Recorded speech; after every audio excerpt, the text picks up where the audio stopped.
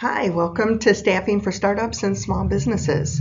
I'm Julie Bellamy. I own Sequel HR Suite, and I'm a boutique solopreneur who's able to help small businesses and other organizations with things that you might not have the expertise to manage. So it's a pleasure to share some information with you today. It's exciting that you're able to hire either a new person or your first person. There's some things that are really important that you do, and there's some other things that you've got a lot of flexibility in. But our goal today is to make sure that we help keep you legally compliant while you hire some great employees. Couple things first. The position description is most important. So you're probably used to doing everything yourself, or at least a lot of it. So it's important to define the job very clearly. You want to be able to hire the right person with the right skills to be able to handle the responsibilities that you want them to handle. So you need to define it both for yourself as well as for the new employee. You don't want to be a micromanager. You want to be able to empower and allow the new employee to handle their job. Another thing that we need to take a look at based on the work that needs to be done is this position an exempt position? Typically, that would be a salaried position, or is it a non-exempt position? You would typically pay the person at an hourly rate, and they are then eligible for overtime at time and a half. So it's really important to identify, is this a salary person not eligible for overtime, or an hourly person that is eligible for overtime? You can get a lot of position description formats online, but if you have any issues or need help, feel free to give a call. The next step is, what are you going to pay for this role? You may not know, so it's good to be able to go online, and you can use salary.com, you can use Indeed, you can look at a number of jobs that are out there, compare your position description against what you see, and oftentimes it'll give you a good idea of the salary that's being offered and how it compares to yours. Another thing is, are you going to include just a base salary, or will there be some type of bonus or profit sharing? Or is this a pretty key role where maybe you're bringing somebody into your organization and maybe you're sharing an equity position with them? There's lots of considerations that go into those sorts of things that warrant further discussion. But speaking of paying people, do you have somebody to process your payroll and file your taxes? You're going to need a W-4 for each employee to make sure that you take care of the right deductions. And another question, will you be offering any benefits to your employees? As a small business, you may or may not, but there's a lot of options out there that are available that are really cost effective, and there are different ways that you can support your employees in benefits. Sometimes you can just give a stipend related to the cost of their personally acquired benefits. Sometimes you can participate in a different group that has benefits. There's a lot of benefits brokers around that are really knowledgeable, and they're very cost effective in being able to help you. So now that you have the position defined, you know the type of candidate that you're looking for, and you know what you're going to pay, you can start the recruiting process. So my first note, and I say danger awaits, a lot of times small businesses and entrepreneurs will hire a family friend or a relative. Sometimes this is good, sometimes it doesn't work out so well. I always encourage you to look at your options and see what other candidates are out there. I myself worked in a couple different family businesses, and it can be a great experience. It can also have some challenges associated with it. So use your network, look on LinkedIn, participate in local job fairs, social media, different industry job boards. They will all get you a great pool of candidates.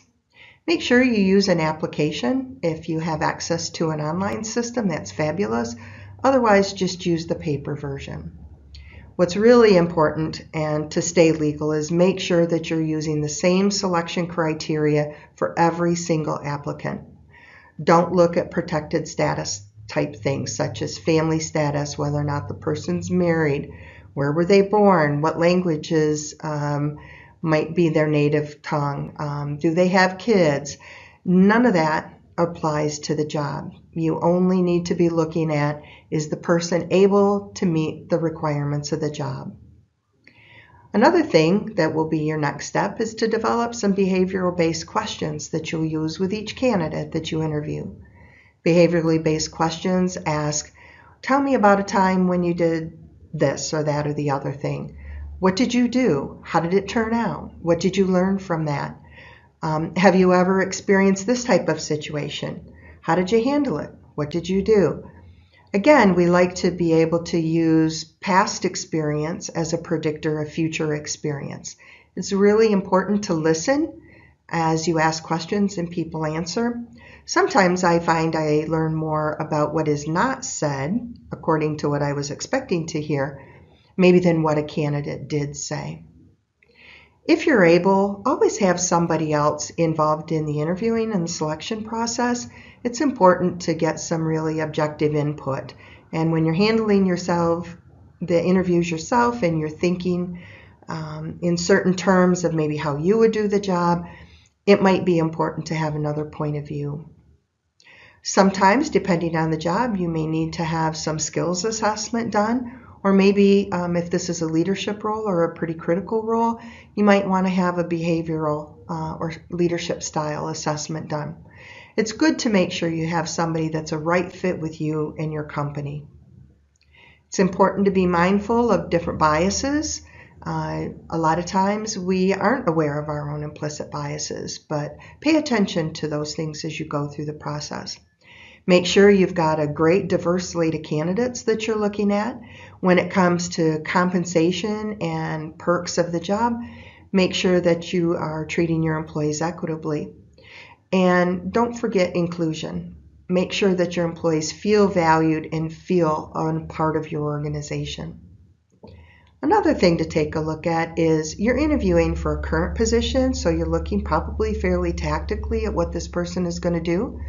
But keep in mind, this is an investment in somebody, an investment in your business. And what is this person going to do for you long term? Do they have the ability to grow? Are they going to be happy working for you long term? What will you need to do to develop them so that they're satisfied and you're able to retain them as part of your business?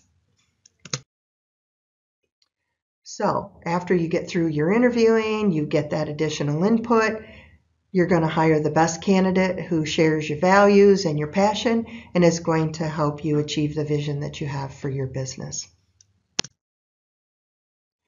The next step is really important, the hiring and the onboarding. This is where there's some pretty particular things you're going to want to do. As a small business, you may not have a lot of policies, you may not have a full handbook, but it's really important to document what is important.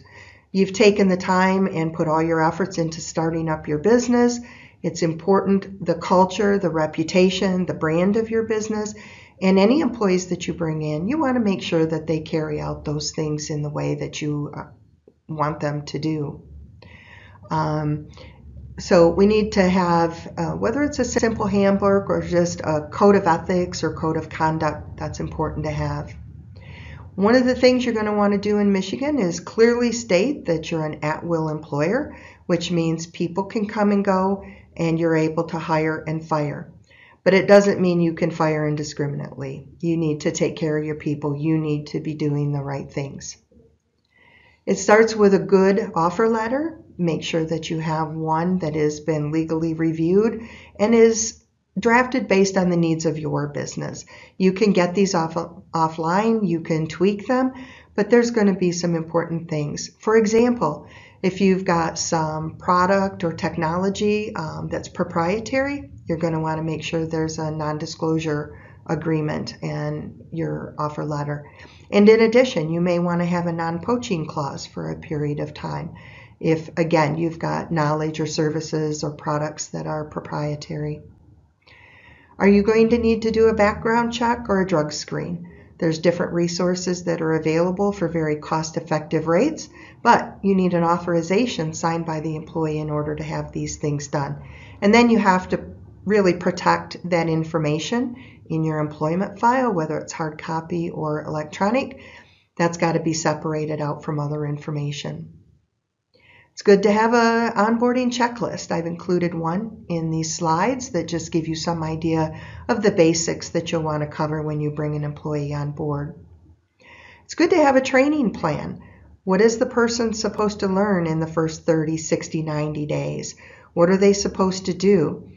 Have an idea of the different conversations that you're going to have with the person. So if they're not doing well in the first 30 days, that might be a time where you need to have some tough conversations, or see, do they need some more training? What is it that they need to be successful in the job? And then think longer term. How are you going to evaluate this person's performance long term? Again, I talked about setting up your employee files. They can be hard copy or electronic, but they need to be protected under lock or key if they're hard copy, and again, in a very safe spot on your drives if it's electronically. The I-9 is a government-required document that establishes eligibility to work in the U.S. This is important. You need to fill this out within 3 days of the employee starting, and it needs to be kept in a separate file. The other things that you're going to want to do is think about the type of information that you want to share with your employees. How do you communicate the policies that you have, the different processes that you engage in? What are the cultures of your company and the different goals of your company? How do you want to carry out your business? What is your brand? How do you work together? How do you want to interface with customers or clients? Make sure you share your vision and your passion so that the person that you hire can carry that on as well. So here's the onboarding checklist I mentioned. Some of the basic employment documents that you need to maintain is the position description, application, resume, the signed offer letter. Again, I mentioned you need to keep any background check and drug screen results separate, but it can be in a separate folder in the file or a separate space in your electronic files. Benefit enrollment forms, signed copies of handbooks, the W-4. Again, the I-9 in a separate file. And during the onboarding process where you bring the person on and you say, welcome to the team, here's how we do things here, so happy to have you. You want to cover that information I talked about. Your vision, your strategy, your goals, any proprietary information. What products do you sell? What are the services? How do you want them represented? What systems do you use? All of those things need to be covered in the onboarding session. Please make sure that you have the technology set up for the person, their email, any access to different systems they need, because they're going to need to go through that training right away. Nothing says, geez, I don't care about you, like, oh, we don't have your laptop yet, or, oh gosh, we need to get you set up. Again, how that person feels on the first day is really, really important and sets the stage for your ongoing relationship. If you're a small business, you probably don't need a phone listing, but are there frequent contacts or people with whom this employee will interface regularly? Take the time to introduce them. If there's certain people that they're going to be meeting with, set up a quick Zoom call or send an introductory email, just paving the path there so that they have good ease of communication. Again, make sure you cover expectation, yours, theirs. It's important to talk regularly, communicate openly, and make sure that the person feels free to ask questions or elevate issues. Those are the things that you really need to do to get started, but there's more that happens throughout the years. You need to think about how are you going to review the person's compensation and how will you give an adjustment? Is it just going to be a market-based, what everybody else does? Is it going to be based on performance criteria? Are there certain goals or metrics that this person needs to achieve? And make sure they know that. If their compensation is based on their performance, it's important to understand that. Again, how are you measuring performance? What types of conversations will you have regularly so they get good feedback? How are they engaged? Again, as a small business owner or maybe an entrepreneur, perhaps you've been doing the job and it's really tough to let go and let somebody else do it and sit back and let them go. But that's part of the selection process, to make sure that they're going to do things in a way that you're okay with. But you've got to empower them and step back and let them go. You'll find as you go through the employment relationship, you may need to develop some other policies. And unfortunately, we don't like to think about it, but you're going to have some employee relations issues. You're going to need to have some tough conversations, and you may be in a situation where you may need to terminate someone. Again, all conversations that are major topics in and of themselves. And most importantly, organizational effectiveness. How are things working? Are things going smoothly? Do you have good definition of your processes and how you interact with each other in the systems? What do you need to tweak? What do you need to smooth out a little bit more? It's been a pleasure to talk to you on these topics. I wish you all the best in hiring your employees. And if you need to talk about anything, my contact information is here. Always happy to have a conversation and answer some questions. Good luck to you.